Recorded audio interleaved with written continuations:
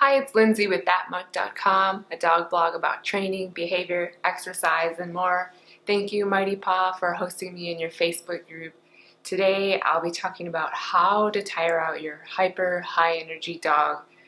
I hope you'll leave your questions, comments below. First, I will share my 3 tips. Maybe you won't be able to tire out your hyper dog, but at least manage the crazy. So really, it's 3 things. Exercise, seems obvious, mental activity, and finally, just teaching your dog to do nothing, just relax. So first thing, physical exercise.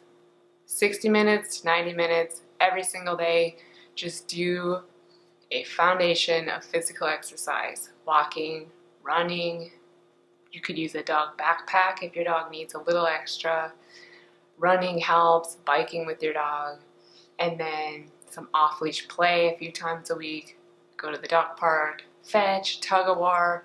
But the main thing is that foundation of running, walking, 60 to 90 minutes every single day.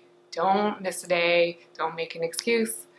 It's not going to tire your dog out, but at least it'll take off some of that edge. All right, second thing is mental activity, giving your dog something to do with his mind. There are a few things you could do. The easiest is just 10 minutes of training every day. It could be basic obedience things, simple stuff, sit, stay, come. It could be trick training. Other things you can do are puzzle toys. I use a Kong wobbler, which you can put dry dog food in or treats, and the dog has to push it around, get the food out. You could take your dog to new places on your walks, different neighborhoods, different parks, just getting out, working your dog's mind, visiting new places, seeing new things. And an easy thing you can do is just sign up for any type of training class. It could be obedience, tricks, nose work, agility. You're just getting out there, working your dog's mind. So we have physical exercise, mental activity, at least 10 minutes a day of training. And the third thing that's overlooked is just teaching your dog it's okay to do nothing. With these high energy breeds, we're always looking for how can I exercise them more, or just jamming their day with activities. What they need to learn most is just it's okay to do nothing.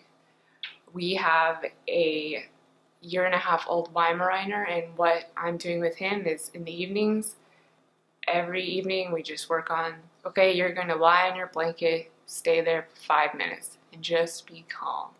And if you work on that every day, build it into their routine, it should get easier.